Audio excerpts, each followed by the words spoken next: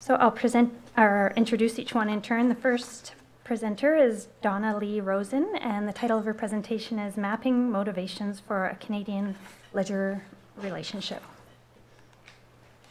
Thanks.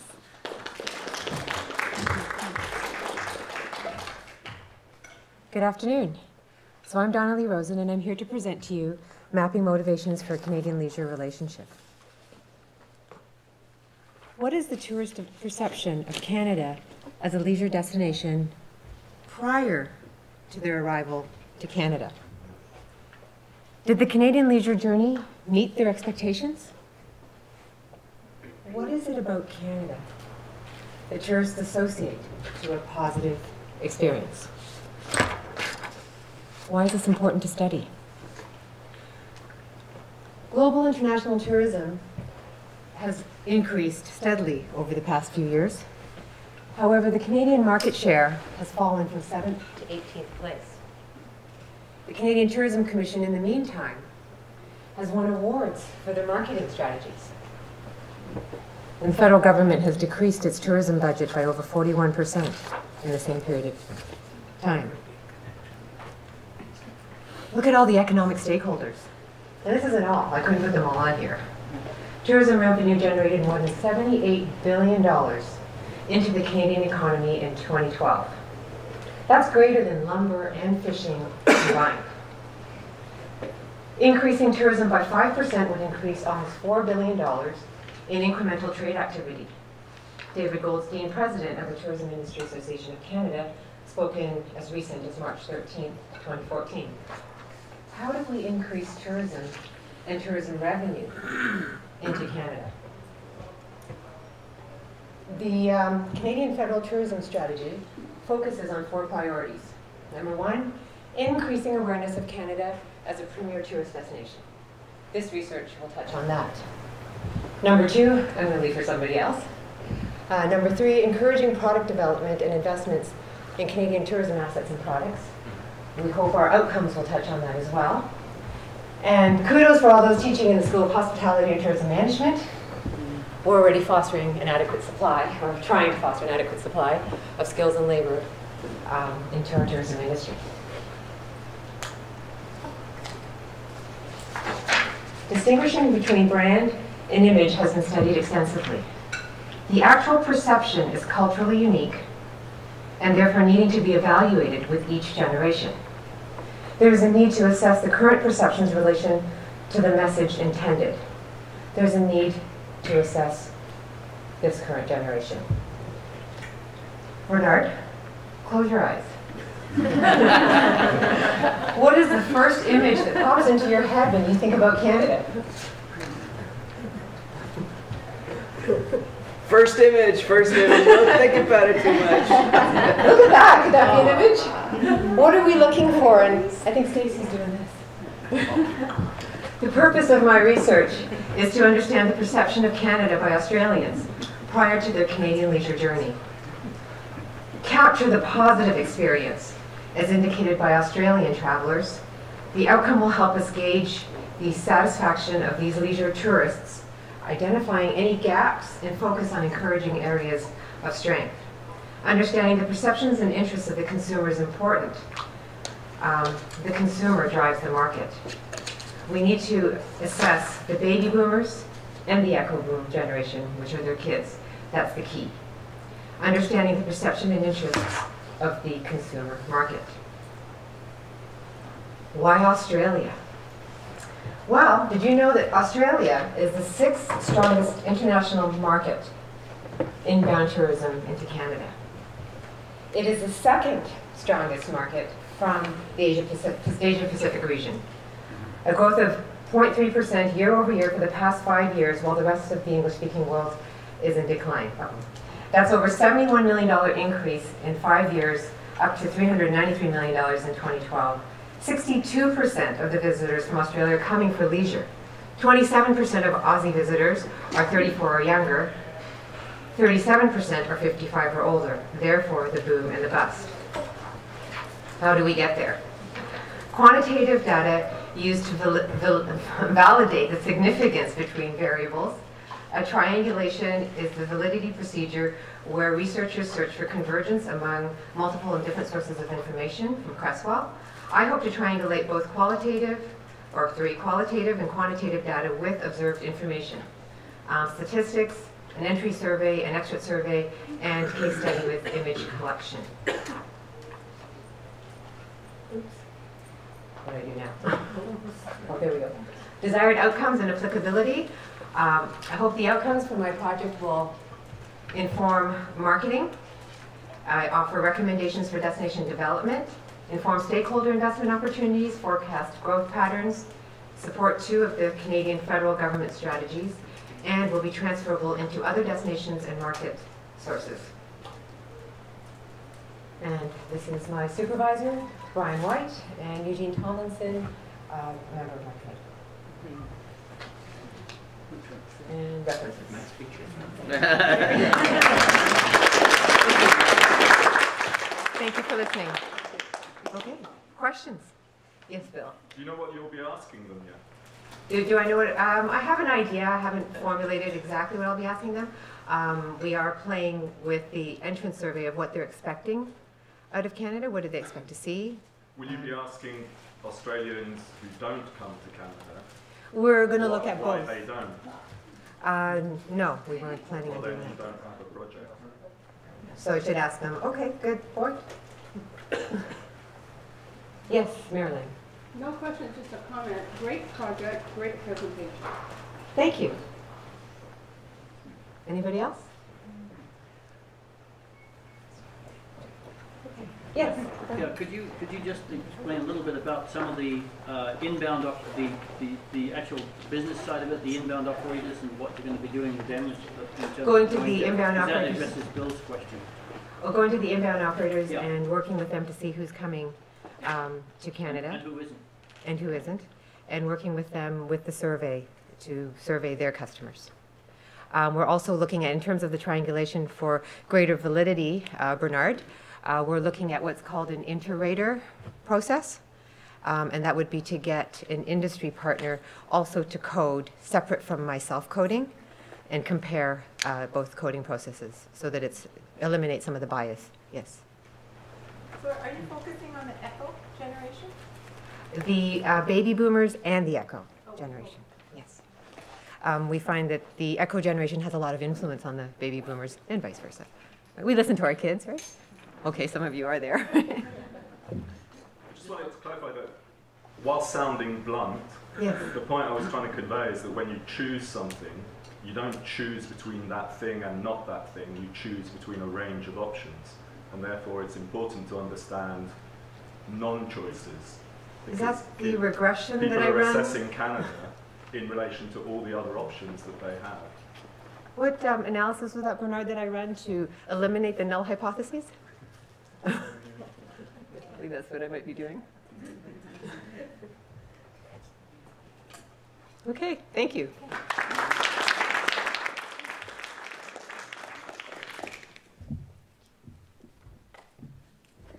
Thanks, Donna. Next presenter is Omar Salim, and the title of his presentation is Teacher Professional Development in Values Education, Understanding Curriculum and Practice. Thank you.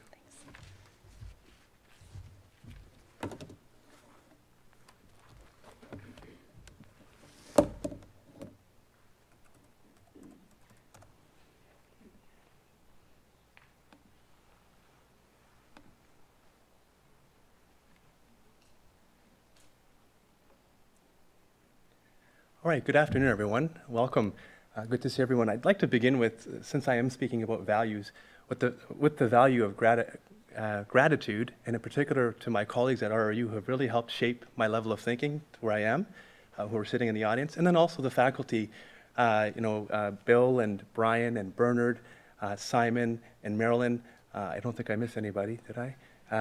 Anyways, and also I'd like to really thank my wife and children for putting up with the balancing act we've all attempted to really, accomplish. So I just wanted to share that, and now I have like 4 minutes left. So,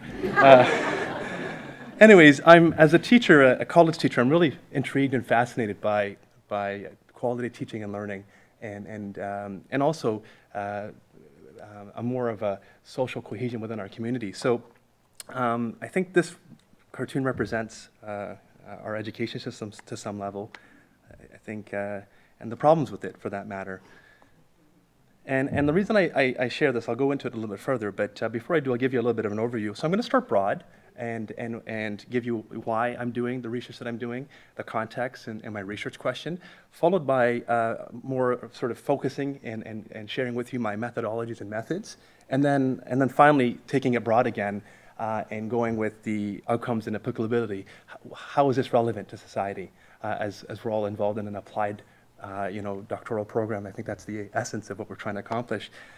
So here's an interesting image, I think, that sort of puts things in perspective in terms of why our education system is not necessarily, where it, in terms of where it is and improving. And you can see here over the last several years, student enrollment is going up, really high, but at the same time, faculty is staying static. The faculty that we hire and train, for that matter, and administrative costs are also going up. So what this is saying to me is we spend a lot of time and money, it seems, on the financial side of things as a business model, both with administration and bringing in more students, but not so much on the academic and quality teaching and learning. So why is that? Well, I think it's partly, I don't think there's any nefarious person behind this. I think it's just a cultural phenomena that's happening that we need to really question and challenge and improve. And that's changing and transforming education paradigms through a critical curriculum. So this is what I have as a particular prescription in terms of curriculum as it relates to teaching and learning. And so most of our institutions, both college, universities, and even to some level our primary and secondary schooling, falls in this empirical analytical model, right, where we're tested and evaluated based on pencil and paper testing. It's easy to do. It meets the economic, purpose to some level for efficiency and effectiveness, and the outcomes. And it's a very outcomes-based model, right, rather than a process-based model. And so that's just one form of knowing. And this is based on Lovad and Smith's work, who are sort of sharing Habermas, the critical theorist Habermas's perspective on ways of knowing. So that's the first cognitive interest, according to Habermas. The next one is historic hermeneutic, and again, that's understanding, negotiating, outcomes-based versus process-based, and that's sort of the communicative capacity end. And so we tend to do that, but not as much, but we still do that. And the last one is this critical reflexive, which is really critical in terms of emancipating the student in knowledge and giving creativity, personal autonomy, and really embracing those particular facets of knowing. And it's here where the values really stay and come out, I should say. And so there's research that suggests that I'm going to pass this. I'm run out of time. I'm going to go straight to my question. And my question is, how do college teachers engage in values education professional development workshop, and how's this engagement made visible in their discourse, practice, and student responses? And I plan to do this through a design-based research and mixed methods model, where I'm going to go into my institution, 6 to 8 teachers, faculty, intervene with a values education program, and then measure them through a qualitative mixed methods and quantitative approach using design-based research methodology. And the societal relevance, I think we're connecting the dots, so yes, beyond transformational and deep learning and authentic learning, what we're getting at is basically meeting the needs of employers who are saying we need people that our ability to work in teams and verbally communicate effectively. These are all values laden, right? And also Workopolis and BMO recently did a study, again, personal, positive attitude, communication skills, strong work ethic. These are all values laden. And again, BMO, personality traits. And so in essence, what we're doing is we're saying values and education are not separated. They come hand in hand, and we need to teach those in addition to teaching the technical and hermeneutic. We need to teach the self-critical, self-reflexive. I think I mistimed the amount of time I had, but that's it. That's my presentation and my references, and I want to thank you for listening.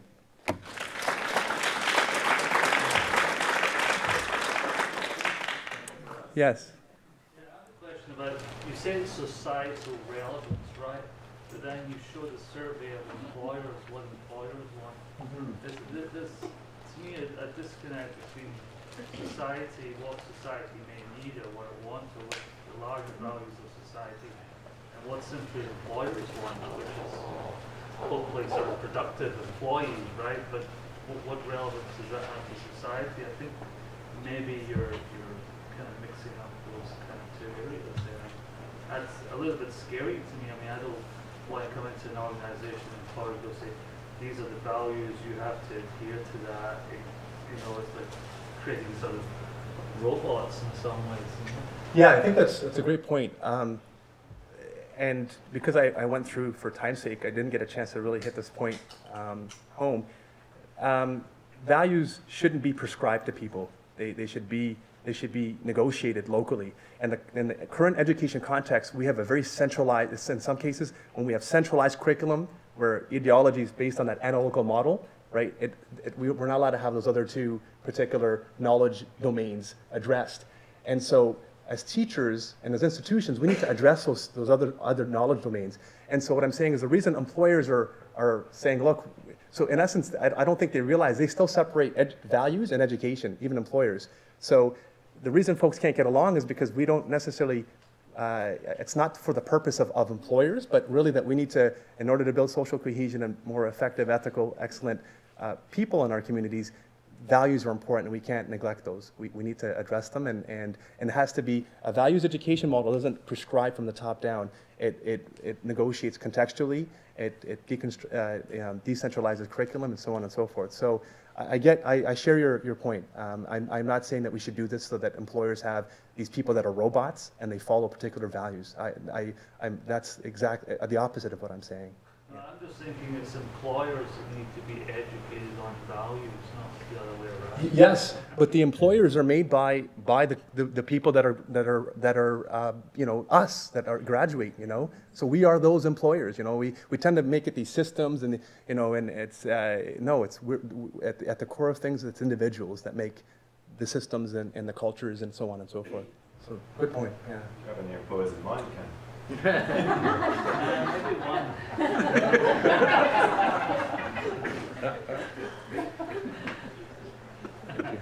Omar, you talked very briefly about a model you want to use at Durham College. Is it an existing model, or is it something that you are growing from your mind? It was in the presentation, but I really, you know what I did? I'll be frank with you. I added that Habermasian chart, and that destroyed 3 minutes of my time. But yeah, but I needed to add it, and I felt I did, and I put it in last minute, which you should never do. I tell my students all the time. So I've done exactly what I tell students not to do, and then it's now on live, you know, and on YouTube. But I tell my students that you know, sometimes we fail, and that's okay. You know, we learn from them, right? But that model you're talking about, there's many models they come in many shapes and sizes. Values education works. And it works in different ways. But the key to values education, it needs to come from the bottom up, negotiated locally by the folks that are involved, not top down. And I think that's critical. It really is. And there's some models that are available. In fact, I haven't found any yet for the post-secondary environment.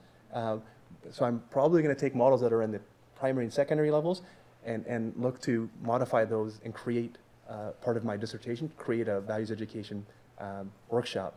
That's based on the critical curriculum. So we're not forcing anybody in a particular value. Yeah, thank you. Are you suggesting values can change come post-secondary? Are they a little more determined earlier on in life? Yeah, that's a great question. A lot of folks believe that once you get to 18, 19, it's set. And in fact, research suggests, both in psychology and sociology, that 18, 19, up to 30, even more, the brain is still malleable and still ready for enculturation of different values, right? And so no, I think there's a myth on that, but no, we can, and in fact, it's possible. So I think it should be at all levels. It shouldn't be just at one. It should be at all throughout life. I think we should be questioning and being self-reflexive and attempting to be better human beings if we can. Yeah. I wondered, honest curiosity, whether the outcomes of your research would change if you had as subject of analysis students from different cultures.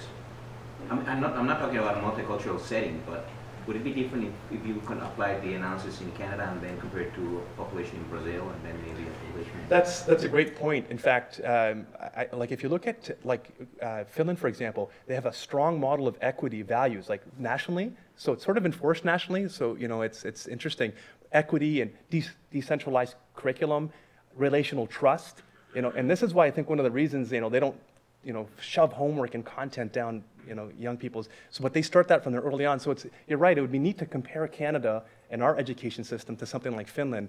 And it's not to say Finland's the best model, but it's a model that's working, and it's working for various reasons, and it's something to look at. So great point. Yeah. Thank you.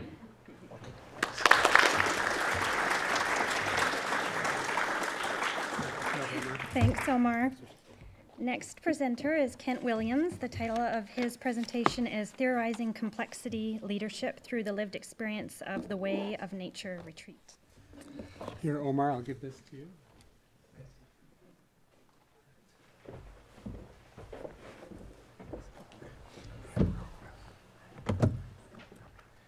Us Mac users were so high maintenance.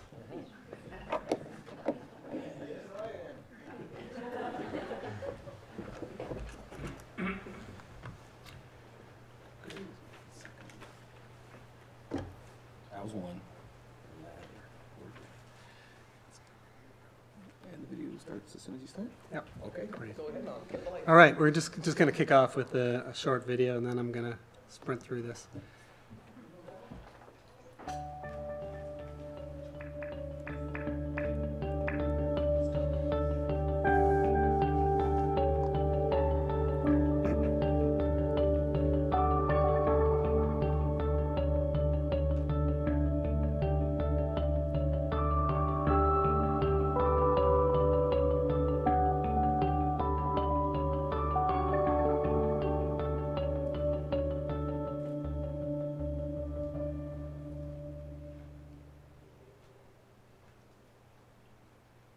All right, well, Omar, you summarized it so nicely, so I just want to quote Omar on that thank you and save some time. So thank you.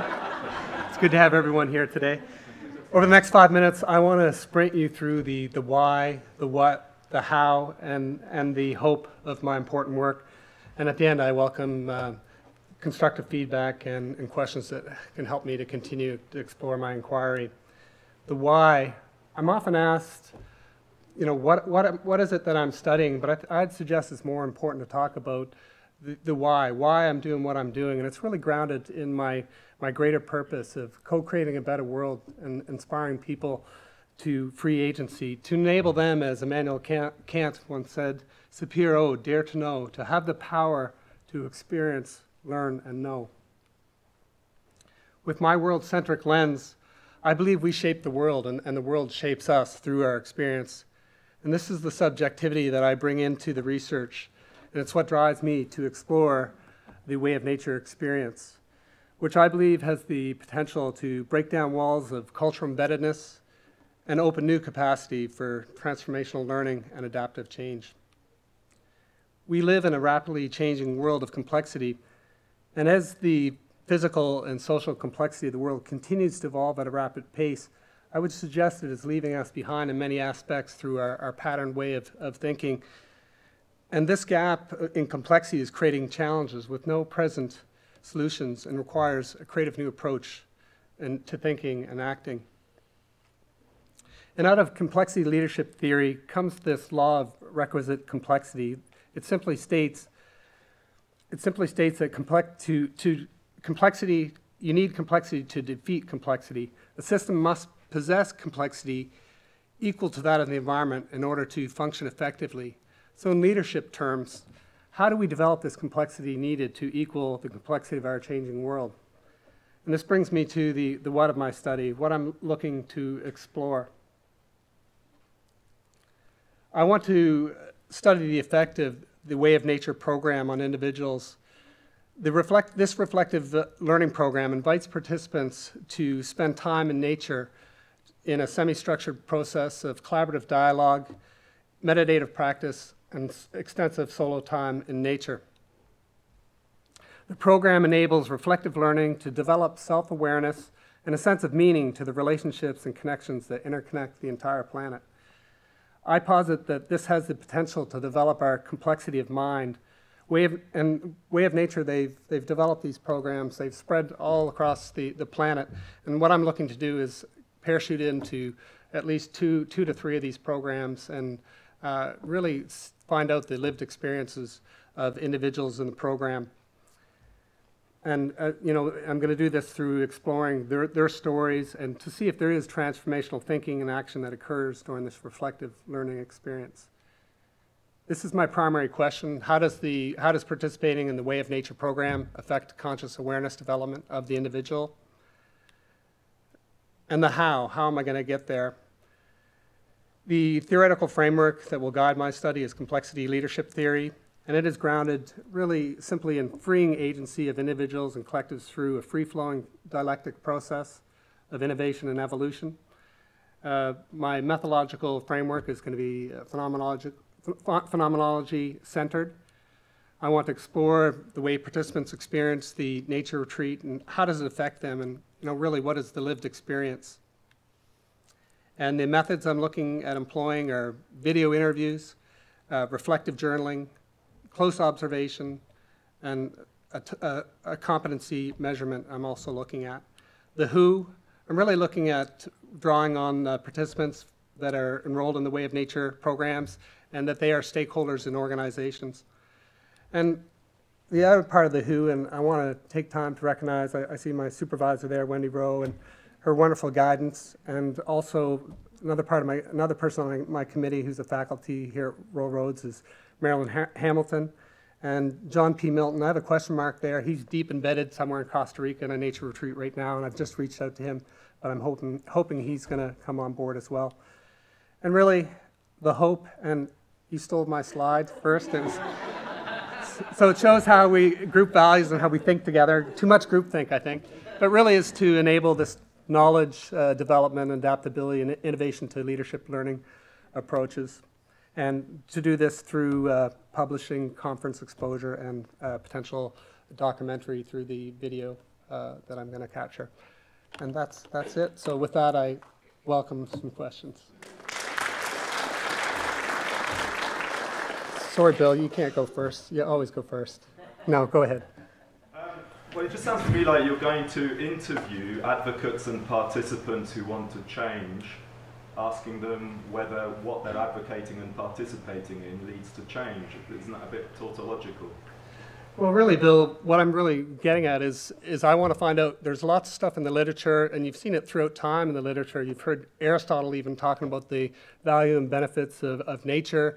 Einstein talked to it, and it's all throughout the literature. And I think even you probably have experienced time in nature where there's this letting go and creativity that comes out of it. Maybe you haven't, but I think a lot of us have experienced that. That was not meant as an insult, but I'm just saying I don't know. I don't know what you experienced, but you may have.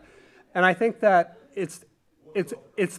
that's what I want to explore. I want to explore what's going on, and it's not a matter of I just want to find out what's happening. I have my ideas that might be happening, but I want to explore with those participants that are coming into these programs.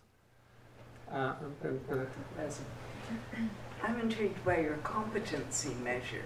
What is that a measure of, and how are you going to do that? Well, I delivered a 20-minute presentation to my cohort yesterday, and I had directly, implicitly put it as this leadership circle profile. It's one that I'm certified to do. There was a lot of feedback on that, so I need to think a little bit more on that. Basically, I was looking at employing this 360 at baseline before the program started with the individuals. And there's three measures that I'm really interested in. I'm interested in the leadership competency measure of relating, self-awareness, and systems awareness, because I think those are three important components that you develop through this reflective learning that I'm really interested in. So I'm interested in perhaps capturing those quantitative measures at the baseline, and then looking at 6 months out to see, once they're back in their organization, to see if there's any type of change. answers my questions. It's leadership competency that you're Yes. looking at, not competency in the natural world. That's right. As you can imagine, I would be interested. Yeah, it's just shift. I kept that kind of vague. Just because I need to think a little bit more on that. Great study. Ken? Thank you, Ken. Yeah, I mean, it's an interesting project, but I'm also thinking, you know, here you have a perfect experiment. Here's raw roads, right, surrounded by nature, fairly complex organization in many ways, and there's quite high levels of anxiety and stress in this institution, as in all universities to a large extent. Wouldn't that make a really interesting case? Absolutely. Me and Wendy had dinner. Who are already in that frame of mind, and of course they're undergoing this for their own personal journey. But in terms of an organization, you know, where we're surrounded by this incredible nature and stress, the environment, and all of that, and when you find this degree of anxiety, which is out of sync with all the values that are supposed to be attached to this organization. And I'm just thinking you might want to look at that. That's an interesting perspective. Yeah, jokingly, I was going to say that I had dinner with Wendy last night, and we were talking about how we need to put all roads through the Way of Nature program, but I'm just kidding when I say that. But I mean, it's a great point. Yeah. There's a body of literature called the Experiential Education Association, which has been going on since the late 60s, which addresses many of the issues that you're bringing forward in the sense of leadership, in the context of a natural encounter. Outward Bound was based on that. I mean, you know, I think you probably know that literature fairly well. One of the things that I would bring forward is the idea that nature becomes a scenic backdrop to the development of, or one of the arguments against that has been that it's a scenic backdrop against which leadership can evolve and develop. It's not necessarily about learning about nature and natural processes. And the complexity theory that I think you're presenting here, the question I have is what is that relationship? I don't see it being made clear in terms of the relationship between the natural world and the encounters that occur which transform personality and the capacity of leadership versus that being a specific focus, the complexity theory of, you know, of leadership and understanding how that works. What is that relationship? Why does it have to be in nature, and why is it significant that it is in nature with this particular case study you're studying? Right, and it's hard to present all my data in 5 minutes, but you make some great points. I mean, just to address the nature thing, I'm interested in this as one approach to reflective learning. It's that reflective learning that Robert Keegan talks about in Harvard, about developing consciousness, to be able to really break away from the walls of the cultural embeddedness. And nature just, I believe, allows that. It is one setting, and I believe there's many settings. You know, there's meditation, and you could do in a city. But I think it is a backdrop that allows for that solitude time for reflection. Yes, and as far as the complexity leadership theory, I just see that, and if I had more time, I could take you through. I'd be happy to go on the side and share how I see that fitting in to the nature retreat. But I think I'm out of time. What?